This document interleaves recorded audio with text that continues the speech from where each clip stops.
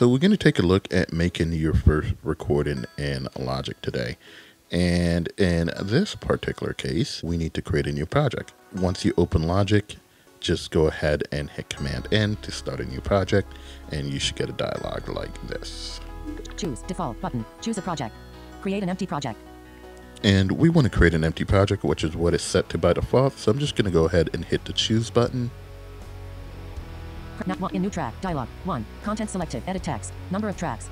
And this dialog is asking us not only how many tracks do we want in our empty project, but then what type of tracks. So if I jump to the top of this window with VO Home. Software instrument, selected, radio button, 1 of 6. You'll see software instrument is selected by default, but you could also choose audio, radio button, audio 2 track. of 6. Drummer, radio button, 3 of 6. Or a drummer track, and so on and so forth. So I'm going to jump to the bottom of this window and just click Create. Create, default button. Dialog, 4, window, untitled, tracks, closing dialog. All right, and so now we have our new project open with just a single software instrument track in it. I'm going to full screen this window first. Library, control bar, toolbar, untitled, full screen, button. Press full screen, space with Logic Pro 10 containing window untitled, tracks, full screen space. Logic Pro 10 has new window. I like to full screen my Logic window because when you're looking at certain things, it allows it to read properly with VoiceOver. All right, so now that we got this open, we need to find the tracks area. Inspector, group, tracks, group. There we go, and if we interact with this. In tracks, group. 2 items, tracks, toolbar. There's a track toolbar. Tracks, group. And then just the tracks group. So let's interact with the tracks group, and we're looking for the tracks header. In tracks, group. 4 items, tracks legend, group. Tracks time ruler, timeline. Tracks header, group. All right, tracks header, there we go. We interact with this. In tracks header, group. Track 1 classic electric piano, group. Classic electric piano. So that's the first and only track in our project. Track 1 classic electric piano, group. You see, I just tried to navigate, and there's nowhere else to go. All right, so if you want to record on this track or hear what this classic electric piano sounds like, you can just start playing on your MIDI keyboard. If you got your MIDI keyboard not plugged in yet, then go ahead and plug it in now. If it doesn't require drivers, it should just work and you can start playing this instrument. If it does require drivers, you'll have to quit Logic, install the drivers, and then relaunch Logic, and once again, it should just start working. I don't have a MIDI keyboard plugged in myself right now, so I'm going to use Musical Typing Keyboard. Musical Typing Keyboard allows us to use the regular typing keyboard as a MIDI keyboard, and you can launch it by just pressing Command K. Musical typing, classic electric piano, dialog. And when you have the musical typing keyboard up, ASDF, home row, is your white keys on the piano, and the keys above it, WE, etc., etc., etc., become your black keys. And if you want to go down an octave, that's Z. And if you want to go up an octave, that would be X. So if I hit this twice, you see that's an octave above where we started. So if I hit Z one more time, I'm back to the octave range that we started in.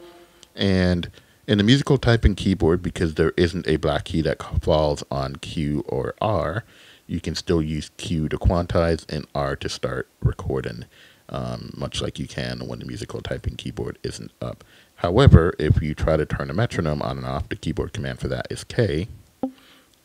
You'll see that you are going to trigger whatever key is on K. So you do have to temporarily dismiss the musical typing keyboard with Command K to turn the metronome on or off. All right, so by default in Logic, the metronome will count you in for 1 measure. So if I were to press R right now, it will count me in for 1 measure and then start recording me.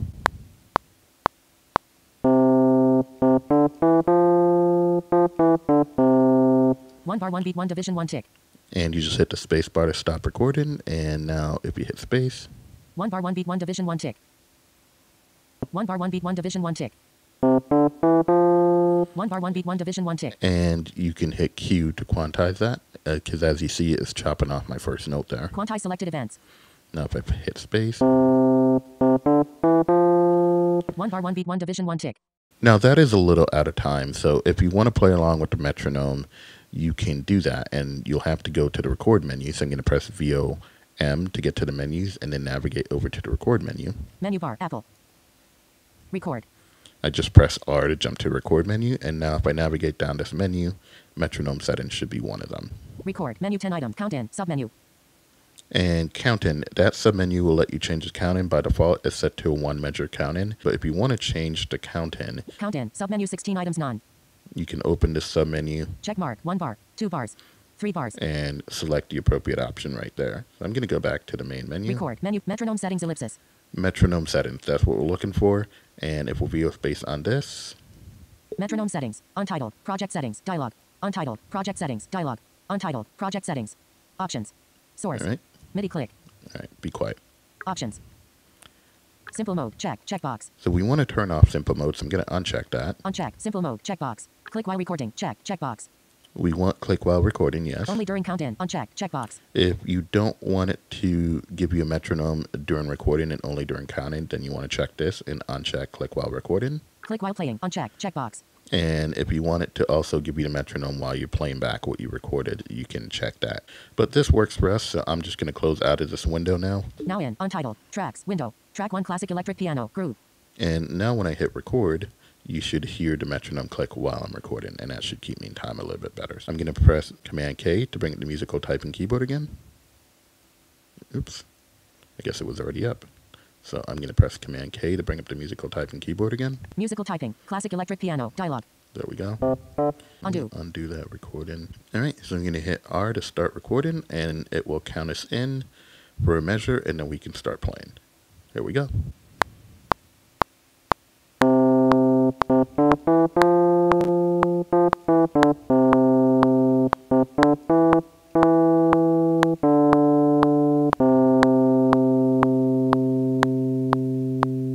One bar, 1 beat, 1 division, Right. 1 tick.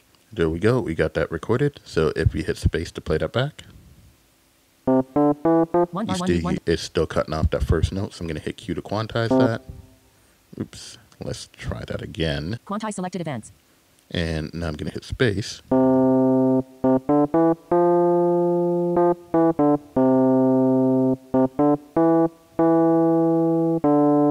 1 bar, 1 beat, 1 So division. I'm using a Bluetooth keyboard, so it's a little latent. Use the laptop keyboard or plug in a keyboard over USB. All right, so let's jump over to looking at the library. So I'm going to close this musical typing keyboard with Command K. Track 1 classic electric piano, groove. And now let's say we want to change this to a different piano sound. So I'm going to stop interacting with this and go to the library. Out of tracks, groove. Out of tracks. All right. Well, now that we've stopped interacting out of the tracks area altogether, if we navigate with your left arrow, Inspector, groove. there's the inspector, Library, groove. and there's the library. If the library is not visible, you can press the letter Y to toggle it on, and that will bring it into view. All right, so let's interact with the library, In library, groove. 8 items. Classic electric piano. and we're going to navigate to the library browser. Horizontal splitter. Search sounds. Search text field. Blank. Library, browser. There we go. So if we interact with the browser, we'll see the different categories in here. In library, browser. Vintage electric piano. Column 1 of 2. Vintage electric piano. 14 of 18. And you can just use VO down arrow to navigate through this. Drum kit. Electronic drum kit. Guitar. Mallet. Orchestral. Percussion. Piano. So there we have piano. So let's see what's in the piano section. Bosendorfer grand piano. Column 2 of 2. And once you have a patch selected in a library, you can just hit space to hear what it sounds like with what you already have recorded. 1 bar, 1 beat, 1 There you division, go. 1 tick. And there's a couple different ones in here. Grand piano and pad. Grand piano and strings. So these are patches that already have splits in place. So if you want to set up a split, you can use these patches as a starting point and then customize it to which 2 instruments you want. Grand piano with pad and choir. Piano and upright bass. Steinway grand piano. There's a Steinway grand piano. Let's hear this one. 1 bar, 1 beat, 1 division, 1 tick. And we have Yamaha grand piano. a Yamaha grand piano. 1 bar, 1 beat, 1 Alright. division, 1 tick. So I'm going to go back to the Steinway for now. Steinway grand piano. And I'm going to stop interacting with this and go back to the track header. Out of tracks, groove. Tracks, groove. In tracks, groove. In tracks, time, tracks, header, groove. In tracks, header, groove. Track 1, Steinway grand piano, groove. There we go. So I just use VO right arrows to navigate, interact, and navigate to the track header. So we're back in the track header. Track 1, Steinway grand piano, groove. And you see we have the Steinway grand piano. Now, let's say that we want to add a second instrument here. So I'm going to do Command Option S to add a second software instrument track to our project. Track 2 classic electric piano, group. And you see by default, once again, it's a classic electric piano. Now, let's say I want to change this to a bass. So first what I'm going to do is I'm going to go copy and paste what I just played onto this track. So I'm going to go back to the Steinway track. Track 1 Steinway grand piano, group. And by default, it will select all the regions on this track. So I'm just going to do Command C. Copy.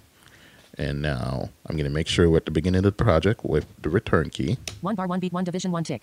Track 2 classic electric piano, group. And if I paste this here, Paste. you'll see that now if I play this, we'll have a Steinway and a classic electric piano. 1 bar 1 beat 1 division 1 tick. 1 bar 1 beat 1 division 1 tick. That's not very useful. So what I'm going to do is I'm going to shift this all down an octave. So I'm going to do that in the event list. So if I do Command 7, it will open the event list. Now in Untitled Classic Electric Piano Untitled Event List window Leave folder button. And if I jump into the event list with VOJ, in table column 1 row 1 empty cell column 2 row 1 empty cell 111. I'm going to stop that from talking. So we can navigate through this. Column 2 row 1 empty cell position 1111 scrubber groove column 3 row 1. You see that shows the position of the notes. Status note cell column CH 1 slider column 5 num C2 slider column 6 row That 1. shows the note value. Val 98 slider column 7 row 1. That shows the velocity. Length info 01315 scrubber groove column 8 row 1. And that shows the length of the note. So I'm going to go back to the note value. Val num C2 slider column 6 row 1. And the cool thing about the event list is if you do Option up and down arrow, 8 items selected. you can change the pitch up or down a semitone. 8 items selected. And if you do Shift Option up or down arrow, 8 items selected. you can change the pitch up or down 8 items selected. an octave. So I'm going to select all of these with Command A. Select all.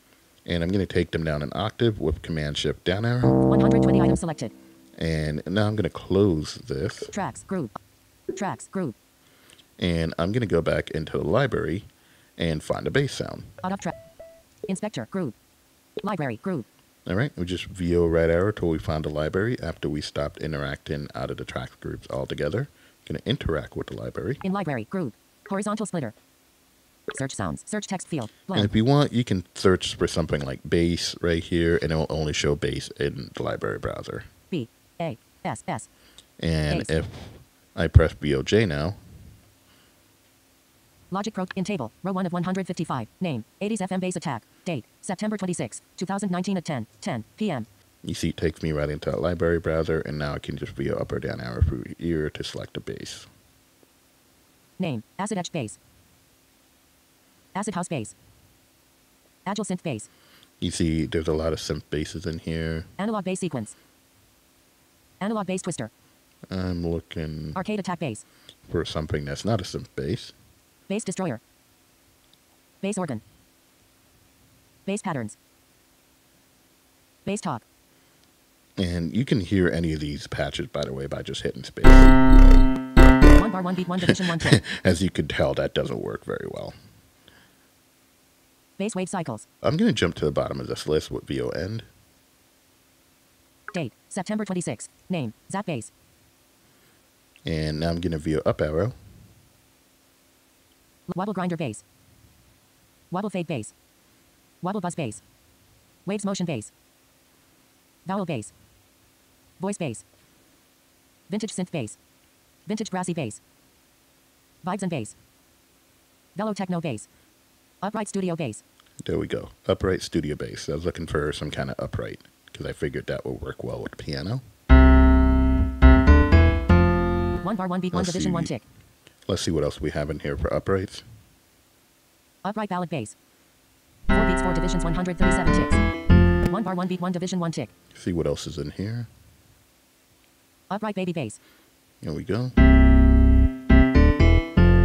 1 bar 1 beat All 1 right, division 1 so tick. you kind of get the idea of how you can create tracks and find patches and change the pitch and octave of some of the stuff that you have played.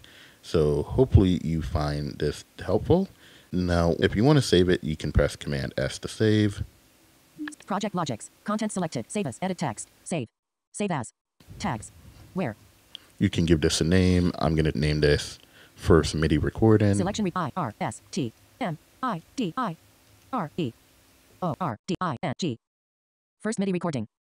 Now let's continue to navigate through this window. Tags. Tags. Where? Logic. Where? Pop-up button. Save it in your Logic folder inside of your home folder. Show more options. Copy the following files into your project. All right, so this allows you to select what files get saved when you save a project. And let's see what's here. Audio files. Check. Checkbox. So you generally want to check that. That way anything you record as an audio file will get saved in the project, but MIDI files should be saved automatically by default. EXS instruments and samples. Uncheck. Checkbox. And you don't really need to worry about the rest of these, because if you're going to open up this in another copy of Logic, all this stuff is going to be there for you already. Alchemy audio data. Check. Checkbox. Ultrabeat samples. Uncheck. Space Designer Impulse movie file. Uncheck. Include Apple Sound Library content. Uncheck. Organize my project as A. Now, this part, Organize my project as A, gives you two options. Package. Selected. Radio button. 1 of 2. Choosing package will basically save your project as a single file with everything already included in it.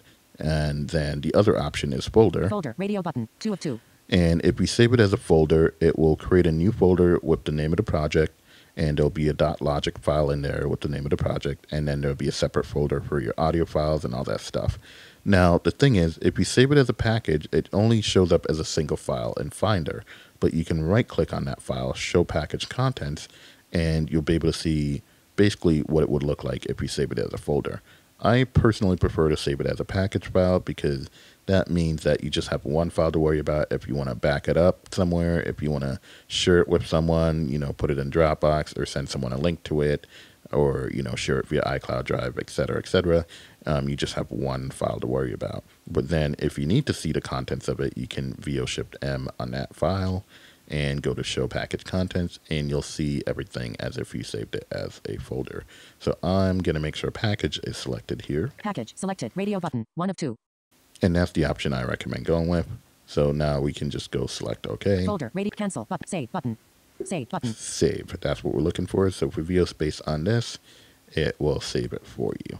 All right, that's pretty much it for this tutorial. Hopefully that helped you get up and running with making your first recording and understanding some basics of Logic.